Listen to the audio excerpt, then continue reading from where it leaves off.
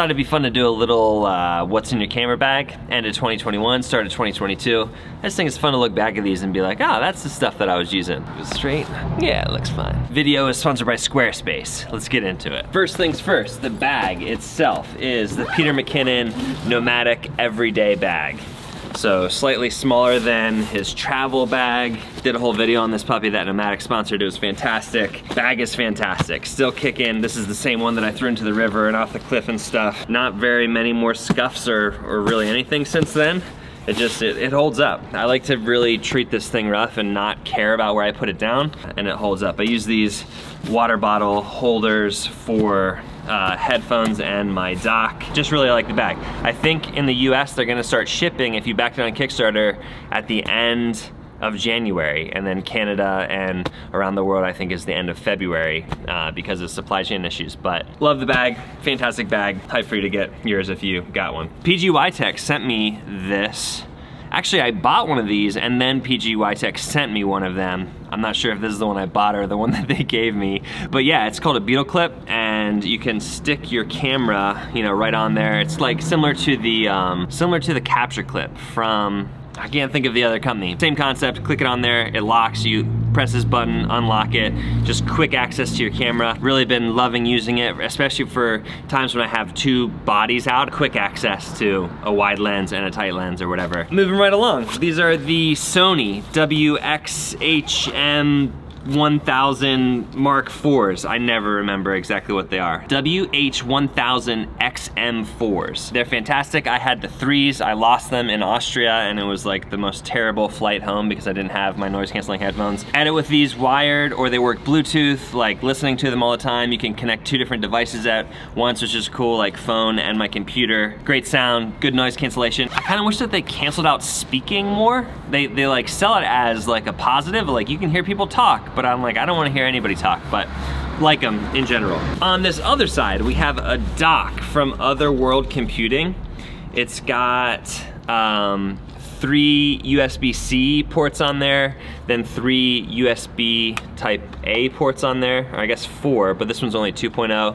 These are 3.2. I love it. It's fast. SD card reader on this side. I love it. It's fast. It is kind of big and I carry it around, but the even bigger part is the power bank, which I absolutely hate. They unfortunately don't sell like just a smaller version of this. It's just a lot to carry around. Like I carry it with me all the time because my computer only has 2 ports, and yeah, just kind of big and clunky to carry around. But the dock itself is fantastic. I mentioned my computer. It's the 1-year-old 13-inch MacBook Pro. I have the 16 gigabytes of RAM in there. Works fantastic for editing, like 4K, 10-bit on my Sony A7sii's. Just a great computer, still kicking. I strongly considered getting the new 14-inch or 16-inch, which is like the updated chip and everything. But this still works just fine. It is a little bit small for video editing, like screen-wise, but again, still gets the job done. I get a lot of questions about this pouch. This pouch is from Oliver Wright, developed by him, sold by him. It's for sticking an SSD in, and then you don't have to use Velcro if you don't like the aesthetic of Velcro, and then, you know, it just goes right into your USB-Cs for when you're mobile editing on the go. I've been doing a lot of that lately, like the aesthetic of it. That is the SSD pouch from Oliver Wright. Let's get inside. I keep this thing pretty packed, as you will see. My bread and butter is my camera, the Sony A7siii. This has a small rig cage on it. Don't love it, don't hate it. Something I do not like about it is that it doesn't have Arca Swiss built in. I use Arca Swiss for all of my tripod attachments, and it didn't have it built into the bottom of the cage, which I think is really weird because that was like a great feature they had on their EOS R cage. Sony A7siii, just a fantastic camera. Looking at the A7 IV whenever that comes out, just because it has the higher megapixels for stills, like 24 as opposed to this is only 12, just would give me more ability to crop in on stills. Would lose like, I think 10-bit and a couple other things that I really like about the A7siii, so I'll probably end up just sticking with this for quite some time. Been using them for a year and absolutely love them. Have 2 of them. A camera, B camera. Just love not having to worry about matching 2 different cameras in post. Such steady workhorse cameras. This lens is the Sigma 24-70. I'd say I use this almost 100% of the time on freelance work, freelance type stuff,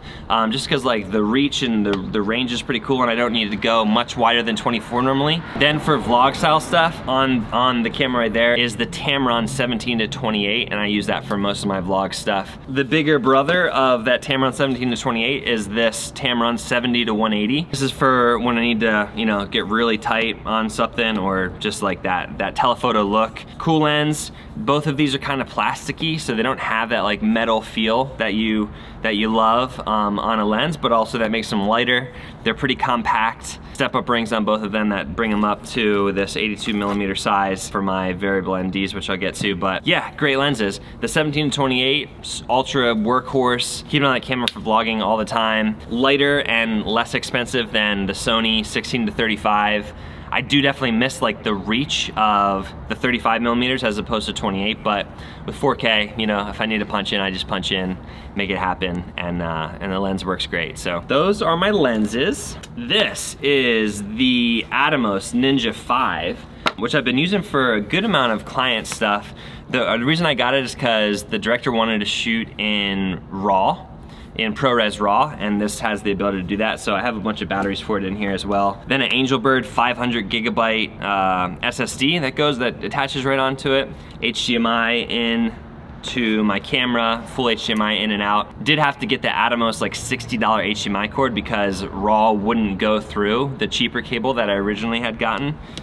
So a little side note there, but really cool monitor. Different aspect ratios. For Christina Red, I was shooting in square because it was gonna live like on Twitter and Instagram primarily, and so we just put it right on like square mode. We could frame stuff off easily. Focus peaking, I used that a bunch on my last project. Just a great monitor with all of the different options. It has a D-squeeze built in, so I was using anamorphic. Very bright as a monitor, but then also works as a recorder. Just a fantastic little piece of tech right there that I really like. Probably should be using these right now, to be honest.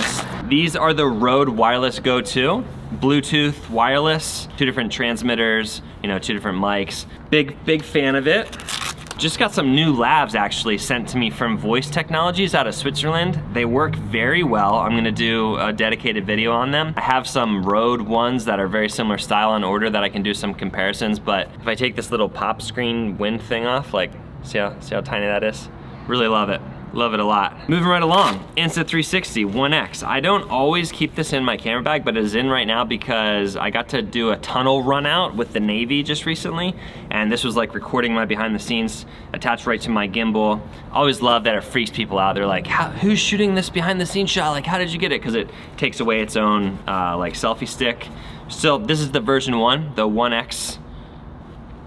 It's 360 1X1, I don't know. Yeah, just the 1X, like the original. Squarespace is your all-in-one website building platform that's right on the internet. Super simple, you don't need to know how to code in order to use it. Just a bunch of professional templates that get you up and running super fast. Bunch of different integrations. You can build a shop and sell stuff right on your site. You can book your calendar appointments right in your site. Marketing campaigns, email campaigns and collections, whatever you need to do to build your brand with your website, Squarespace is your place. If you wanna try it out, go to squarespace.com/CodyWanner to get a free 2-week trial, and then when you're ready to buy, use the code CodyWanner to get 10% off your first purchase. Mentioned these Peter McKinnon variable NDs from Polar Pro. This one's the 2-5. I also have the 6-9. These are the Mist edition, and yeah, just some of the best variable NDs that you can get.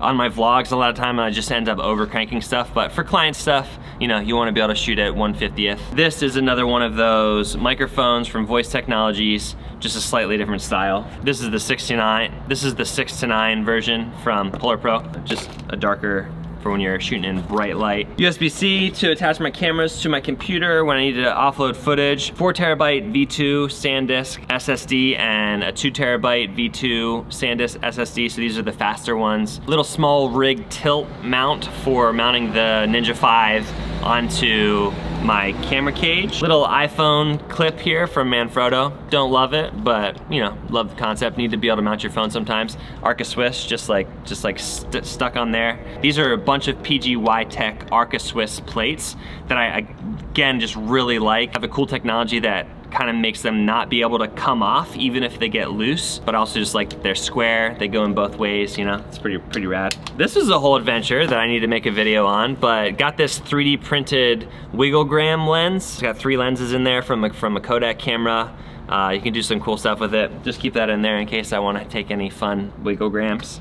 Little tensioning arm, because you never know when you're gonna need to tension arm something somewhere. Gaffer's tape, can't live without it. Spare batteries. This is a card kit from Peter McKinnon Nomadic. I think it came with the travel version of the bag, but a bunch of different SD card slots in there, and I keep other stuff in there as well. Big 2-gallon plastic bag in case I ever get stuck in the rain and need to cover my camera up. 5 microfiber cloths in there for cleaning lenses. Little toolkit, not really. It's actually just got these Allen wrenches in it.